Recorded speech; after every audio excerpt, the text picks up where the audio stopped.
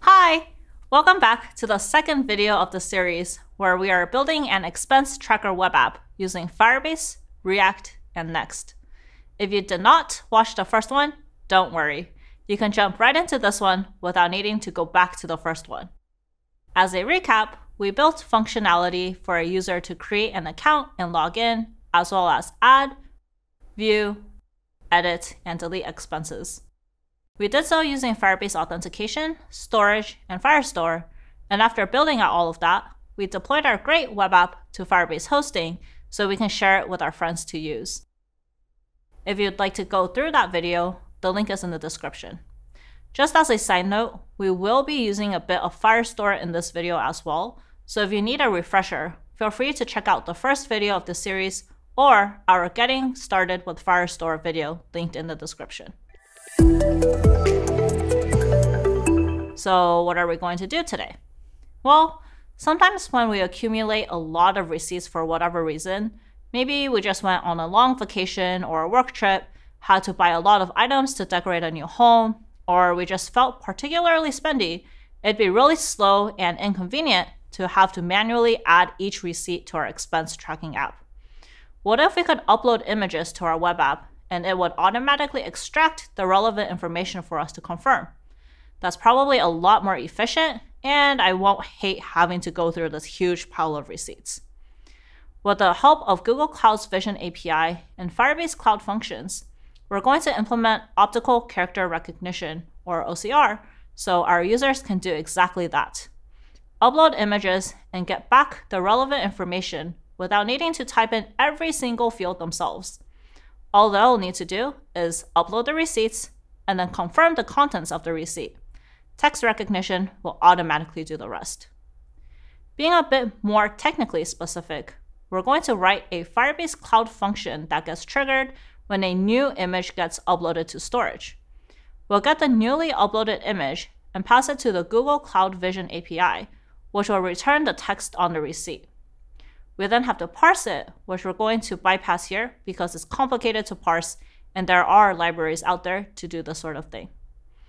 After we extract the information we need from the receipt, we'll add it to Firestore with a Boolean for whether it still needs user confirmation, and we'll show it in a particular section on the UI to let the user know that that receipt needs confirmation. Once a user confirms the receipt, we'll flip the Boolean in Firestore and then show the expense in the confirmed expenses section on the UI.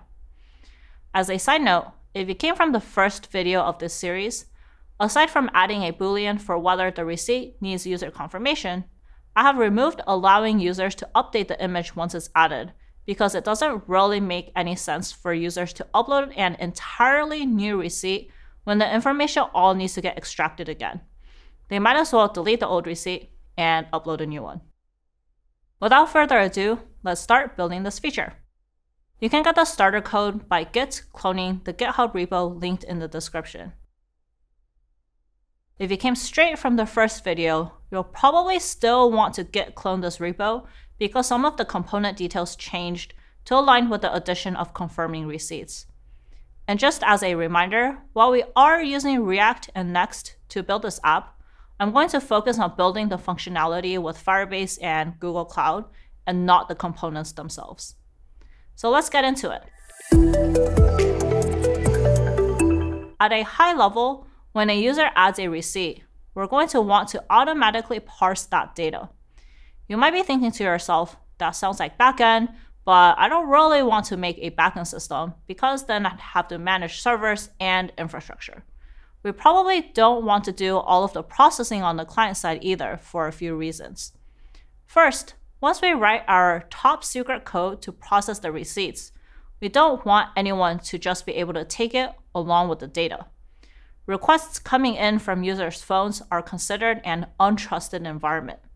Someone can modify the code just for that one page or device, so we need a trusted environment to help us process the receipts securely. Next, this might not be super relevant to us today, but imagine we also built an iOS and Android app for this expense tracker so a user on any device could use it. If that were the case and we put the processing code in the client, we'll have to duplicate the code to process the receipts 3 times, one for each platform. It'd be so much better if we could just write it once and have the code run in one place, instead of writing it once for iOS and deploying to the App Store, and writing it once for Android to deploy to the Play Store, and writing it once for web to deploy to hosting. Also, if we deployed the app separately, iOS users may get this cool feature first, and Android or web users might get mad. And we definitely don't want that to happen. Lastly, we're looking to process our receipts, and to do so, we'll likely need to run text recognition on the receipts, which we can imagine might be CPU intensive. The last thing we want is to run highly intensive code on our users' devices, especially if it might drain a user's battery. So what should we do? Well, Firebase Cloud Functions enables you to run code in the cloud. It's in a secure environment, and you can write it once to be used for any platform. To run the code, you can trigger it based on platforming events or HTTP requests. And since it's running on the cloud, off of the user's device, this won't be hard on their devices. Best of all, you can basically run backend code without managing any servers. In addition, Cloud Functions automatically scales up and down to meet user demand, which means that even if the app is an overnight success, Firebase can handle that. And you'll only pay for what you use, which means if you take your app down because of some bugs and there are no users, you won't have to pay for anything. If you do have users, then how much you pay depends on how many times these functions get triggered. You do have to be on a pay-as-you-go plan, though, to use functions. How do we trigger these functions? Cloud Functions works with a variety of Firebase products, including Firestore, storage, and authentication. In our case, when an image gets added to storage, we're going to want to get that image and process it. And in general for storage, you can trigger a function in response to uploading, updating, or deleting files and folders in storage. Before we can implement the code to do this, we're going to initialize Cloud Functions. You may have noticed that nowhere in the starter code is any mention or folder or file about Cloud Functions, but we're about to change that. There are a few steps we need to take to accomplish this. First, if you don't already have a Firebase project from the first video, feel free to follow the link in the description on how to do so. If you do already have a Firebase project, please go to Firebase console, copy your project configuration by going to project settings, and paste that into the Firebase config variable in firebase.js. Next, copy the storage bucket URL and open storage.js to set the bucket_URL variable as what you just copied. This is going to make sure we upload images to the correct storage bucket for your project. We'll also have to do one more step in Firebase console, which is to upgrade to the Blaze plan if you haven't already. Remember, we cannot use Cloud Functions otherwise. We can go to Usage and Billing, then Details and Settings, and click on Modify Plan. Select the Pay-as-you-go plan, and we can set a billing budget, which means you'll get an email notification whenever the bill goes over whatever amount you put in here. I'll put in $1 since I don't really want to spend money on this right now, and then click Purchase. Next, we'll need to install the Firebase CLI by doing npm install -g firebase-tools in the command line. After that finishes, let's run Firebase login, which will have us log in via the browser. Choose the appropriate email address, the one with which you create your Firebase project, and allow Firebase CLI to access your Google account. Upon success, the UI will say so, and so will the command line. We'll then do Firebase init functions, which will take us through some project setups. We'll use an existing project, so scroll through to find the one you're looking for. After doing so, we can choose JavaScript for language, No to ESLint, and Yes to installing dependencies. With that, our Firebase initialization is complete, and we see here that there is a functions folder and an index.js file now. That's where we're going to write all of our functions code. So let's go ahead and write some code. We'll create a new function called readReceiptDetails, and we'll use functions.storage.object to listen for object changes on the default cloud storage bucket. We can use the onFinalize event which is sent when a new object or a new generation of an existing object is successfully created in the bucket. This includes copying or rewriting an existing object, and a failed upload does not trigger this event, meaning if this receipt failed to upload or update storage, this event will not be triggered. Once it is triggered, we get back a cloud storage object, which contains a variety of attributes, including the storage bucket that contains the file path in the bucket, content type, and file size. We'll need the bucket and name for OCR and checking Firestore. So now we're ready to do some image processing on our receipt. Before we do so, we're going to enable the Google Cloud Vision API. We'll go to Google Cloud's console, which is console.cloud.google.com, and let's make sure we pick the correct project. Once we do, we can go to the search bar and type in Vision, and we see this Cloud Vision API under the Marketplace section. After clicking on that, we can enable the API. All right, so now we can go back to our code and use this API. We'll need to npm install at google-cloud/vision first in the functions folder. After that's done, we can open index.js and write some code. We'll first get from the Vision library an image annotator client, which is a service that performs Google Cloud Vision API detection tasks over client images. With the service, we'll use the text detection function from the client and pass in the image bucket. And then we'll get the text annotations from that and the description from the annotation. We can log this in Cloud Functions using logger.log of the text to see that we did parse this information properly. Let's then deploy the function so we can see what happens when we add an image to storage. On the command line, we can do Firebase deploy -- only functions, and this takes a bit of time to upload. Whoops, we see this error that tells us we can't use import outside of a module. We'll open package.json inside of our functions folder, and at the very bottom, we're going to add type module. All right, let's try again to deploy functions, and hopefully it'll be successful this time. Well, this is taking a while, isn't it? Let's fast forward time a bit to when it's done. Hooray! We can see functions successfully deployed, which means it's now running on the cloud, and we'll be able to execute the function.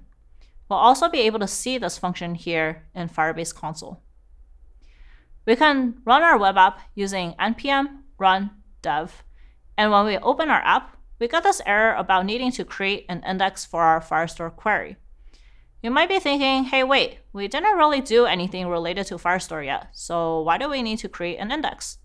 Well, I not so secretly already wrote the needed Firestore code, and it's basically the same as the first video's Firestore code, except we added an isConfirmed field, so we need to create a new index to include that. All right, I hoped by the time I finished saying all of that, the index would be done creating, but evidently not. Seems like we're doing a lot of waiting in this video, aren't we? First, waiting for functions to upload, and now we're waiting for this index to build. Okay, still not done. Let's fast forward time a bit again. Okie dokes, now on the console, we see that our index is finally enabled. Let's go back to our web app, and we can check the page now. Let's log in, then add an expense to check whether our cloud function gets triggered and that the uploaded receipt gets processed. First, let's check storage in Firebase console to see that a new image has been added. We'll go to this folder, and we see the image is there. Great. Next, let's go back to Cloud Console to see whether the information got parsed correctly. If we go back to the console homepage and again make sure that the project is the right one, we can type in logs into the search bar. On the top right here, the Jump to Now button has been useful because sometimes the timeline is a bit off. Here, we can see everything that got logged, and it contains information from our image. Seems like it's working. Next, we'll want to parse this, but since parsing isn't trivial and covering the code to parse a receipt will likely take up more time than talking about implementing OCR with Firebase and Google Cloud, we don't have time today to properly parse the text. So for now, we'll just hardcode the results. With that, our function is almost done, and we just need to add the new receipt information into Firestore. Before we can do so, we'll have to initialize Firebase admin, which is a set of server libraries that lets us interact with Firebase from privileged environments to perform actions, including accessing cloud storage buckets and cloud Firestore databases. As a side note, only use the Firebase admin SDK from a trusted environment, like your own servers or Firebase functions, because it bypasses security rules. From part 1 of the series, we stored the address, amount, date, image bucket, items, location name, and user ID of the receipt into Firestore. We'll still have these, but we'll need to add one field for this video with OCR. Since now we want users to confirm the receipt, we'll have a new field called isConfirmed so that we can show unconfirmed receipts in one section on the dashboard and confirmed receipts in another. This way, we can ask our users to confirm their receipts on the UI for any fields that were processed using the Google Cloud Vision API, and we can allow them to adjust any information that was incorrect. We'll need to get the user ID to put into Firestore for our new receipt. Since the name of the image will be the user ID / the timestamp of when the user uploaded the image, we'll just use some regular expressions to extract that user ID. We'll then create our receipt object with all the contents of the receipt, hard-coded here because we didn't write parser code for the text that came back from the Google Cloud Vision API. We'll set isConfirmed to false since we want the user to confirm the contents. With that, we'll add the receipt to Firestore.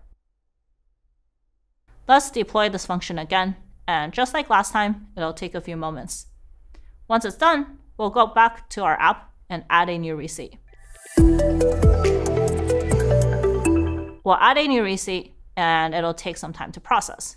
Once it's done, we can refresh the page, and we'll see the uploaded receipt in our Need Confirmation section. We can click on the checkmark here, which will open this pop-up just in case any information needs to be adjusted, and we can confirm once everything looks good. Afterward, it'll be moved to the Expenses section, and we can still edit and delete the receipt as needed. So there we have it. Thanks for joining me in building out OCR, where the receipt images get automatically read by the Google Cloud Vision API, and we used Firebase Cloud Functions to trigger all of this.